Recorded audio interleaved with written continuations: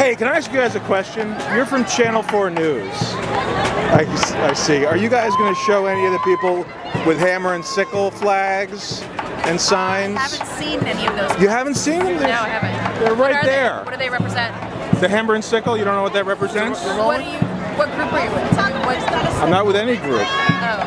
I'm just curious, as a major media company, if you're going to show in the story you do about this, the hammer and sickle flags. Absolutely, they're right there. They're right down by the bandstand. Well, I appreciate it. You can't miss them. Have a good one.